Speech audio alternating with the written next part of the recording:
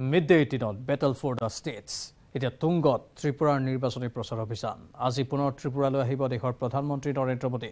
আগৰতলাৰ বিবেকানন্দ মৈদামৰ নিৰ্বাচনী সভাত অংশ ল'ব প্ৰধানমন্ত্ৰী মোদীয়ে ত্ৰিপুৰা নিৰ্বাচনৰ বাবে দ্বিতীয়বাৰৰ বাবে আজি ত্ৰিপুৰালৈ আহিব মোদী ব্যাপক ৰূপত নিৰ্বাচনী প্ৰচাৰ অভিযান চলাই আছে ভাৰতীয় জনতা পাৰ্টিয়ে কিন্তু এবাৰ ত্ৰিপুৰাৰ যুঁজখন অতি আকৰ্ষণীয় হৈ পৰিছে কাৰণ কংগ্ৰেছ আৰু সিপিআইএম মিত্ৰতাবদ্ধ হৈছে 47খনকৈ আসনত সিপিআই নিজৰ প্ৰাৰ্থী আগবঢ়াইছে আৰু বাকিখিনি আসন কংগ্ৰেছকে এৰি দিছে মুঠ 60খন বিধানসভা সমষ্টি বিশিষ্ট ত্ৰিপুৰা বিধানসভাৰ নিৰ্বাচনৰ বাবে সকলো দলে এতিয়া তৎপৰ হৈ পৰিছে ভাৰতীয় জনতা পাৰ্টিয়ে সৰ্বশক্তি প্ৰয়োগ কৰিছে কিন্তু এবাৰ টিপ্ৰামথা এটা ফেক্টৰ হ'ব পাৰে টিপ্ৰামথা আৰু টিপ্ৰামথাৰ প্ৰসংগ যিকেইখন আদিবাসী অধ্যুষিত অঞ্চল আছে ট্ৰাইবেল অধ্যুষিত অঞ্চল আছে তাকলৈ মুখে মুখে শুনিবলৈ পোৱা গৈছে IPFTৰ স্থান এবাৰ টিপ্ৰামথাই ল'ব নেকি তাক লৈ ব্যাপক চৰ্চা হৈ আছে মুঠতে সেয়েহে হয়তো নৰেন্দ্ৰ মোদী দুবাৰ আহিবলগীয়া হৈছে নিৰ্বাচনী প্ৰচাৰৰ বাবে পৰহি আহিছিল আকৌ আজিও আহিব এনেধৰণে এদিন মাজত তেওঁ বিৰতি লৈ পুনৰ ত্ৰিপুৰা ভ্ৰমণলৈ আহিছে কালি দেশৰ গৃহমন্ত্ৰী অমিত শ্বাহ আহিছিল তেওঁ নিৰ্বাচনী প্ৰচাৰত অংশগ্ৰহণ কৰিছিল আৰু উদাত্ত কণ্ঠৰে ভাষণ প্ৰদান কৰিছিল কংগ্ৰেছ CPIMক সমালোচনা কৰিছিল তেওঁ তাৰ পূৰ্বে যোগী আদিত্যনাথ কৈছিল JP নাড্ডাও গৈছে বা ধাৰাবাহিকভাৱে তেওঁলোকে ব্যাপক ৰূপত নিৰ্বাচনী প্ৰচাৰ চলাই আছে অসমৰ মুখ্যমন্ত্ৰী হিমন্ত বিশ্ব শৰ্মায়ো এই নিৰ্বাচনী প্ৰচাৰ সভাসমূহত অংশগ্ৰহণ কৰিছে আৰু এয়া হৈছে ত্ৰিপুৰা ৰাজনীতিৰ কিছু কথা আমি আপোনালোকক জনালো আৰু বৰ্তমান আমাৰ ডেপুটি এডিটৰ নিলয় ভট্টাচাৰ্যই পৰিভ্ৰমণ কৰি আছে ত্ৰিপুৰাৰ কেইবাটাও অঞ্চল জনগণৰ সৈতে তেওঁ কথা পাতি আছে গ্ৰাউণ্ড জিৰ' ৰিপৰ্ট সংগ্ৰহ কৰি আছে কি হ'ব পাৰে ত্ৰিপুৰাৰ নিৰ্বাচনী বতৰা বা নিৰ্বাচন কেনে গতিত যাব পাৰে বা কেনে ধৰণৰ এক বিশেষ বিন্দুত গৈ অৱস্থান কৰিব পাৰে ত্ৰিপুৰাৰ নিৰ্বাচনে সেয়া আমাৰ ডেপুটি এডিটৰ গৰাকীয়ে বুজ লৈ আছে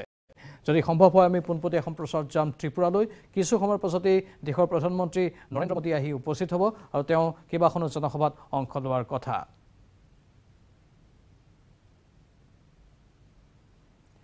যোগাযোগ সম্ভৱ হৈছে নিলয় ভট্টাচাৰ্যৰ সৈতে নিলয় আপুনি বৰ্তমান কোনটো স্থানত উপস্থিত আছে ৰাজপথৰ ওপৰত আপোনাক দেখিছো সকলো তথ্য জানিব বিচাৰিছো হয় প্ৰাঞ্জল ৰাজপথত এইভাবে আছো যে গণতন্ত্ৰৰ এক উৎসৱ নিৰ্বাচন আৰু আপুনি মোৰ চাৰিও দিশে যদি চাই তেতিয়াহ'লে এই গণতন্ত্ৰৰ উৎসৱ হয়তো ইয়াতকে বেছিকৈ আৰু প্ৰতিফলন নহয় মই আছো বিবেকানন্দ খেলপথাৰৰ বাহিৰত আৰু ইয়াতেই কিছুক্ষণৰ পিছত দেশৰ প্ৰধানমন্ত্ৰী নৰেন্দ্ৰ মোদী ডাঙৰীয়ালৈ আহিব আৰু নিৰ্বাচনীয় প্ৰচাৰ সমাপ্ত হ'বলৈ আৰু মাত্ৰ 30-32 ঘণ্টা আছে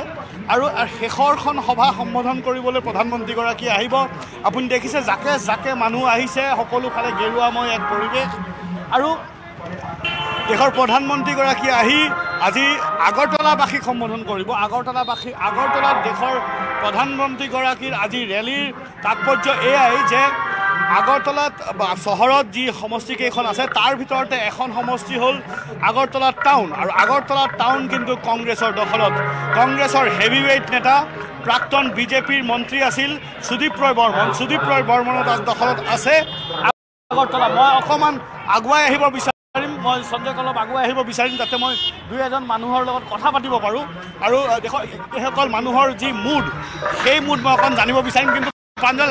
এটা কথা মই কওঁ যে ৰাতিপুৱাৰ পৰা গধূলিলৈকে এনেকুৱাকৈ বিজেপি প্ৰচাৰ গীত চলি থাকে যদিও আমাৰ বাবে অলপ অসুবিধা হয় কিন্তু আগৰতলাত যদি আপুনি চাৰিওফালে থাকে ৰাতিপুৱা 6টা বজাৰ পৰা বিয়লি 10টালৈকে আপুনি এনেকুৱাকৈ এই নিৰ্বাচনী গীত চাৰিওফালে শুনিব পাৰিব এইটো আচলতে আজিৰ এই শতিকাৰ প্ৰচাৰ নিৰ্বাচনী প্ৰচাৰৰ এক কৌশল আৰু এনেকুৱা গান যদি চলে তেতিয়াহ'লে বিৰোধী যি আছে বিৰোধীসকল নিৰ্বাচনৰ আগতে অকণমান বেকফুটত আহি যায় আৰু এই মই কেইগৰাকীমান মহিলা আছে এখেতসকলৰ লগত মই সুধিম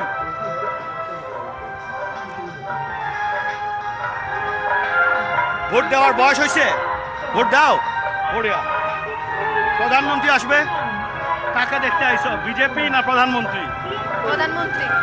মোদীকে কেন ভালো লাগে বলো মোদীকে কেন ভালো লাগে বলো মোদীকে কেন ভালো লাগে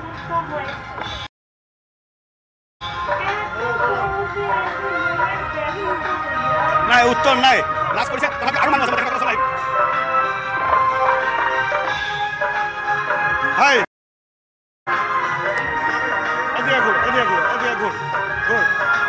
বাড়ি হ্যাঁ মোদীকে দেখতে আসছো হ্যাঁ মোদী ভালো লাগে কেন ভালো লাগে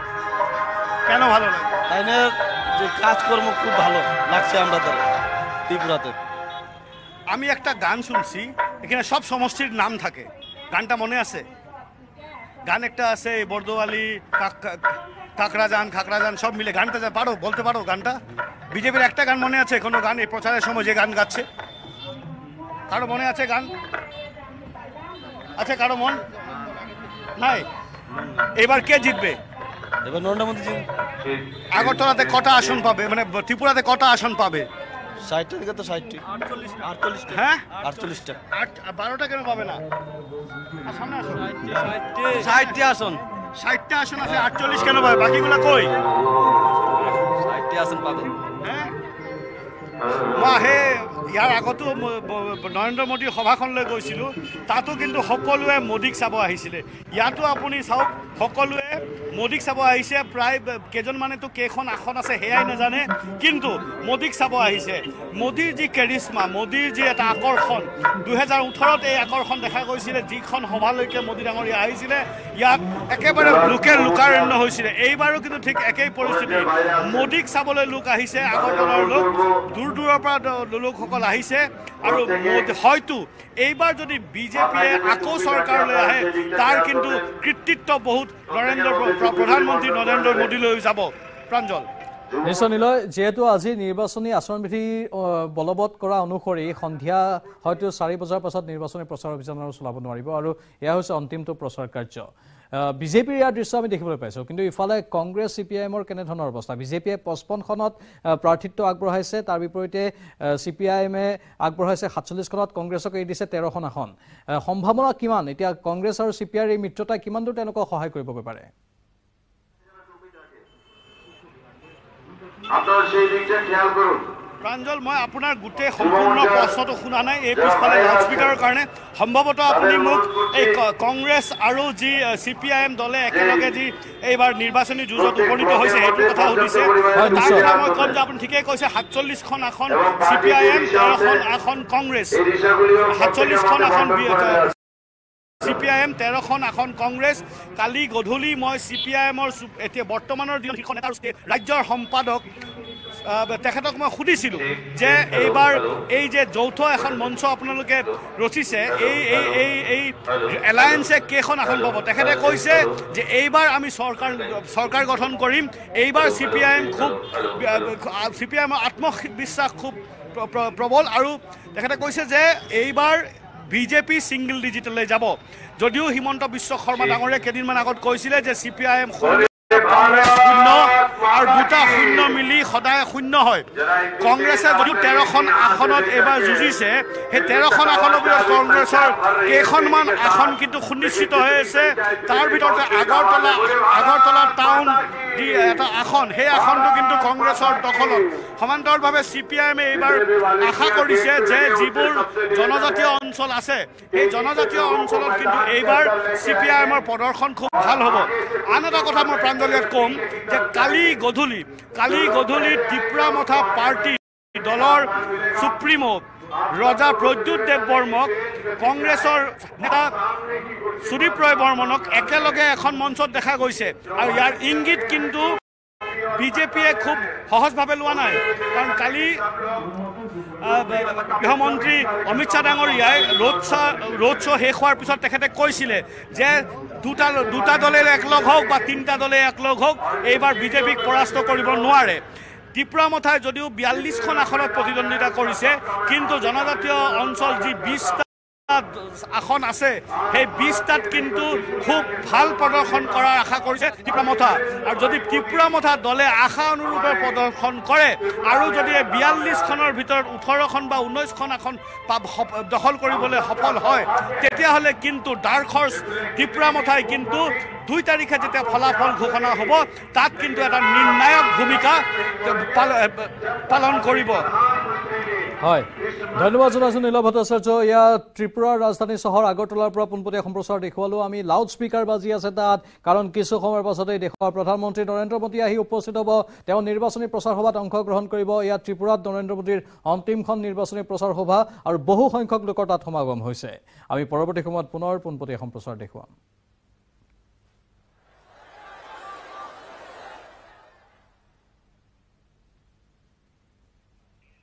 আনফালে ত্ৰিপুৰাত নিৰ্বাচনী প্ৰচাৰত ব্যস্ত আছে অসমৰো বহু নামী দাবী নেতা বিটিআৰৰ মুৰব্বী প্ৰমোদ বড়োৱেও চলাইছে নিৰ্বাচনী প্ৰচাৰ এই সন্দৰ্ভতে আমাৰ ডেপুটি এডিটৰ নীলভ ভট্টাচাৰ্য তেওঁৰ লগত কথা পাতিছিল আগবঢ়াইছো সেই সাক্ষাৎকাৰ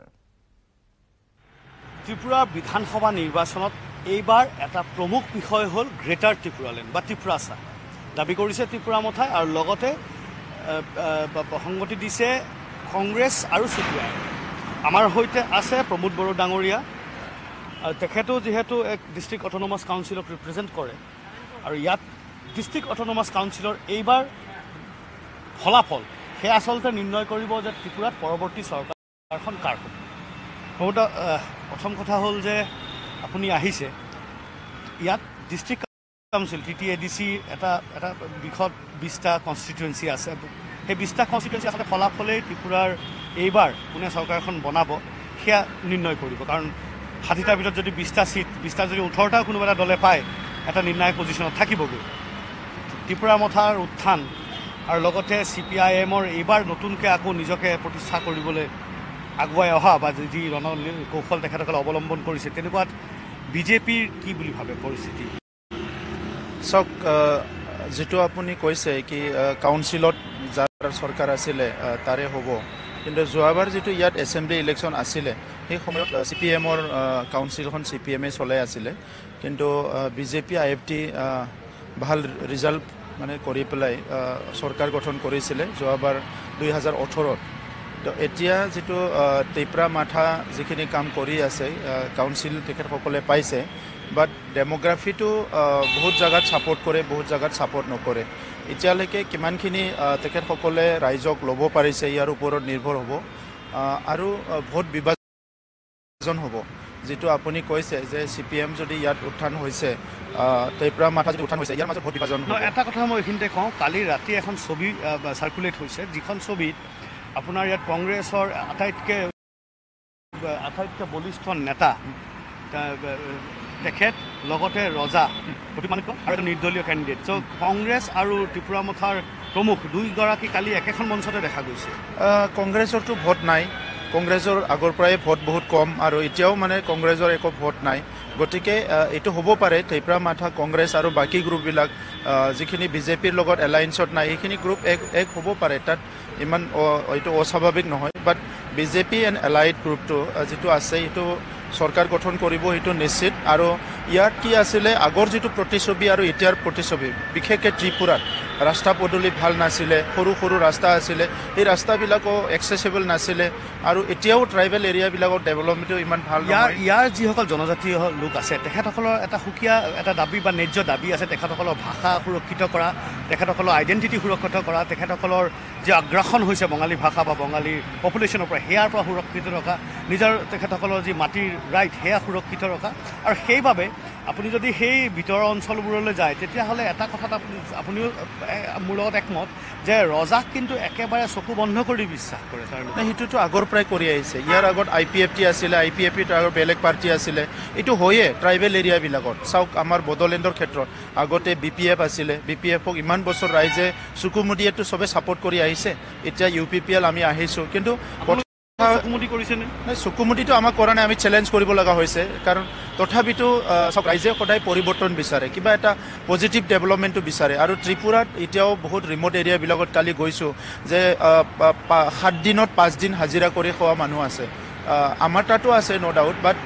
ইমান ৰিম'ট এৰিয়াবিলাকত বহুতখিনি প্ৰব্লেম আজিও আছে এই প্ৰব্লেমবিলাক যদি সমাধান কৰিব লাগে আজি প্ৰধানমন্ত্ৰী নৰেন্দ্ৰ মোদী ডাঙৰীয়াৰ যিটো নৰ্থ ইষ্টক লৈ পেলাই যিটো তেখেতৰ ভিজন আৰু এতিয়া আপুনি ডনাৰ মিনিষ্ট্ৰীত চালে আগৰ বাজেট নাই এতিয়া বহুত মানে কৰোৰ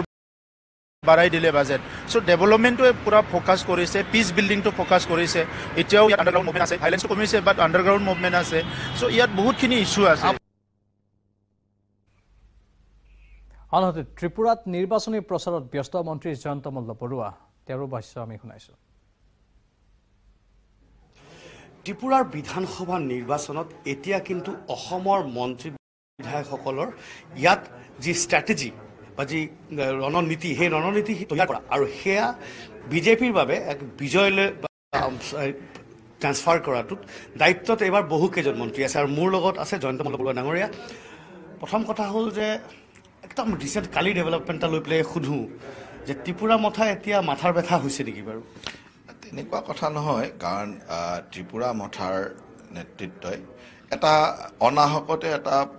জনজাতীয় সেন্টিমেন্ট এটা ইয়াত গ্ৰো কৰাৰ চেষ্টা কৰিছিল কিন্তু সেই কথাটো মানুহে একসেপ্ট কৰি ল'ব লাগিব ইয়াৰ ত্ৰিপুৰাৰ জনজাতীয় লোকসকলেও মই জানাত একসেপ্ট কৰি লোৱা নাই যেটা গ্ৰহণ কৰা নাই তেওঁলোকে বাহিৰত এটা পৰিৱেশ দেখাব খুজিছে কিন্তু যেহেতু IPFT এটা জনজাতীয় সংগঠন আৰু তেওঁলোকে ত্ৰিপুৰীসকলৰ কাৰণে ইমান দিন যুঁজ কৰি আহিছে NC বৰ্মাদেৱৰ এটা সুন্দৰ প্ৰতিচ্ছবি আছে তেখেতৰ কৰ্মৰাজিক আজি সকলোৱে স্বীকাৰ কৰে সেইকাৰণে মই ভাবো যে এতিয়াও জনজাতীয় লোকসকলে IPFTৰ পিছফালে বা IPFTৰ লগতে থিয় দিব আৰু সেইকাৰণে ত্ৰিপুৰা মথাই বাহিৰত যেটো দেখুৱাব বিচাৰিছে আচলতে অন্তৰালত বা ভিতৰত হেতু নহয় আৰু মই এটা কথা বিশ্বাস কৰো যে ভাৰতীয় জনতা পাৰ্টি আৰু IPFTৰ যি জোট এই জোটে বিপুল বিজয় সাব্যস্ত কৰিব যেটো অভাৱনীয়ভাৱে চিট পাব তেনেকুৱা এটা পৰিৱেশ আজি তাৰিখত দেখা গৈছে আপুনি কেইবাদিন ধৰি ইয়াতে আছে আপুনি চাৰিওফালে গৈছে আপোনাৰ দায়িত্বত কেইটামান সমষ্টিও আছে সেই সমষ্টিকেইটাৰ কেনেকুৱা কোনকেইখন সমষ্টি আপোনাৰ দায়িত্ব মই খোৱাই জিলাৰ দুটা সমষ্টি খোৱাই আৰু আছাৰামবাৰী নামৰ দুটা সমষ্টিত খুব মানে দায়িত্ব লৈ কাম কৰি আছো আৰু ইয়াত আপোনালোকে জানে যে আমাৰ ভাৰতীয় জনতা পাৰ্টিত ইয়াত কোনো মন্ত্ৰী বিধায়ক বুলি নহয় মই এজন কৰ্মকৰ্তা হিচাপে কাম কৰো আৰু প্ৰত্যেকজন কৰ্মকৰ্তাৰে কিছু স্পেসিফিক দায়িত্ব দিয়া থাকে আৰু আমি কৰ্মকৰ্তা হিচাপে দুটা সমষ্টিত যি ধৰণৰ মেনেজমেন্টৰ প্ৰয়োজন কাৰণ আমি নিৰ্বাচন খেলি আহিছো নিৰ্বাচন জিকি আহিছো গতিকে নিৰ্বাচনৰ আমাৰ যি অভিজ্ঞতা সেই অভিজ্ঞতাখিনি এতিয়া যিসকল কেণ্ডিডেট তেওঁলোকে হয়তো প্ৰথমবাৰৰ কাৰণে টিকট পাইছে তেওঁলোকৰ অভিজ্ঞতা কম থাকিব গতিকে মই লগত থাকি সেই অভিজ্ঞতাখিনি কেনেকৈ কামত লগাব পাৰোঁ সেই কামটো মই কৰি থাকোঁ বা আমাৰ মন্ত্ৰী বিধায়কসকল যিসকল আহিছে তেওঁলোকে এই কামটো কৰিছে আৰু ময়ো সেই ধৰণে কাম কৰাৰ পিছত মই এতিয়া নিশ্চিত যে মোৰ যি দুটা সিট দিয়া গৈছে এটা আমি ভাৰতীয় জনতা পাৰ্টিৰ প্ৰাৰ্থী আছে আৰু এটা IPFTৰ প্ৰাৰ্থী আছে আৰু দুইটা সিটে আজি তাৰিখত বিজয় সাব্যস্ত হ'ব তেনেকুৱা এটা পৰিৱেশলৈ গুচি গৈছে এয়া আছিল ত্ৰিপুৰাৰ নিৰ্বাচনী বতৰা আৰু বাতৰিখিনি সময় হ'ল বাণিজ্যিক বিৰতিৰ কেৱল ষ্ট্ৰং নহয় মাইথান ষ্ট্ৰং মাইথান ষ্টীল নিৰ্মাণৰ মানদণ্ড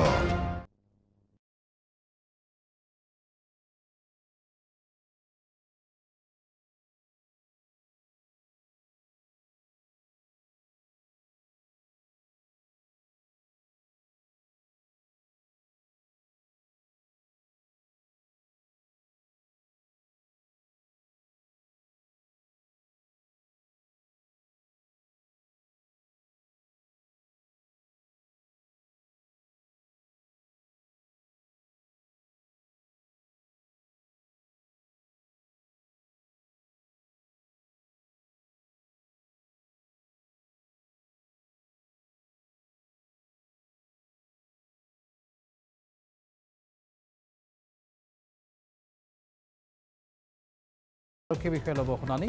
আৰক্ষীৰ বিৰুদ্ধে ৰাইজৰ অভিযোগ নিষ্পত্তিৰ ব্যৱস্থা গ্ৰহণ কৰিব তেওঁলোকে গুৱাহাটীৰ মুখ্য কাৰ্যালয়তো হ'ব মত বিনিময় দিনৰ 11:30 বজাৰ পৰা 1:30 বজালৈ এই মত বিনিময় হ'ব জিলা কাৰ্যালয়ত অসুবিধাৰ সন্মুখীন হ'লে আৰক্ষী মুখ্য কাৰ্যালয়ত জনাব পাৰিব ৰাইজে আৰক্ষীক অধিক জনমুখী কৰি তোলাৰ এয়া হৈছে এটা প্ৰয়াস এই ব্যৱস্থা যতি নপৰাকৈ চলাই যোৱা দেখিছে ৰাজ্যৰ নতুন আৰক্ষী সঞ্চালক প্ৰধান GP সিঙে এই কাৰ্যত কোনো ধৰণৰ গাফিলতি সহ্য কৰা নহ'ব বুলিও সকিয়নি প্ৰদান কৰিছে DGP GP সিঙে কিন্তু ডিব্ৰুগড়ৰ আৰক্ষী অধীক্ষকে 6 ফেব্ৰুৱাৰীৰ পৰা আৰম্ভ কৰিলে ৰাজ্যলৈ এই বিশেষ সেৱা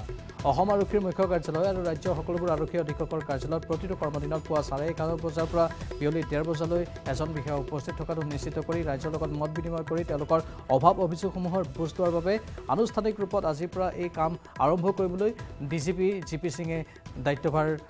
প্ৰদান কৰিছে সকলোকে বা নিৰ্দেশ দিছে কিন্তু তাৰ পূৰ্বে 6 ফেব্ৰুৱাৰীৰ পৰা ডিব্ৰুগড়ত এই ব্যৱস্থা আৰম্ভ হৈ গৈছে 6 ফেব্ৰুৱাৰীৰ পৰা ধাৰাবাহিকভাৱে ডিব্ৰুগড়ৰ আৰক্ষী অধীক্ষকে ৰাইজৰ সৈতে কথা পাতিছে তেওঁলোকৰ অভাৱ অভিযোগৰ বুজ লৈছে আৰক্ষীৰ বিৰুদ্ধেও যদি কিবা অভিযোগ আছে সেই অভিযোগসমূহ নিষ্পত্তি কৰিবলৈ তেওঁ চেষ্টা কৰিছে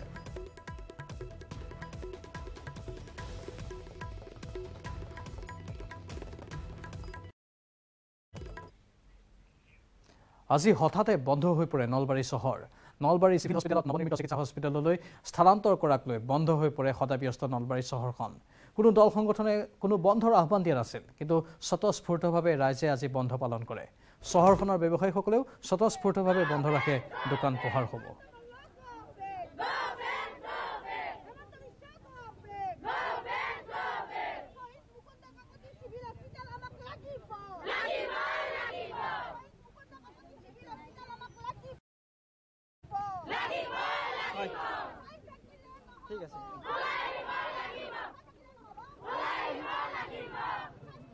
নমস্কাৰ হেমন্ত বিশ্ব শৰ্মা ডাঙৰীয়া মামা ডাঙৰ মামা সৰু মামা ডাঙৰ মামা লগ লাগি আমাৰ নলবাৰী চহৰৰ মেডিকেল খান চুৰ কৰি লৈ গৈছে কি কাৰণত লৈ গৈছে এতিয়া ডাঙৰ ডাঙৰ মানুহক তেখেতে চাকৰি দিছে সৰু সৰু মানুহক কি দিছে সামান্য এটা 1000কে টকা দিছে সেই 1000 টকা দি আমি ঘৰবাৰক লৈ যাব পাৰিম নেকি আমাক মেডিকেল লাগে বেকে আকৌ চাউল নালকে দৰকাৰ অৰুণাদয় নালকে অৰুণাদয় দি কিনে কি কৰিছে আমাৰ টকা আমাকে দিছে আমাক মেডিকেল লাগে আমাক যোনটো আমি পাই আছো সেইটোৱে লাগে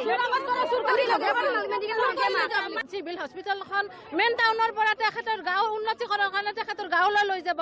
এই বিষয়ত আমি তীব্ৰ গৰিহণা দিছোঁ নলবাৰীবাসী ৰাইজ আৰু বহুত সমস্যাৰ সন্মুখীন হ'ব ৰাতি 2টা বজাত 1টা বজাত যিখিনি ৰিক্সা গাড়ী মটৰৰ সুবিধা লৈ এডমিট কৰাইছিল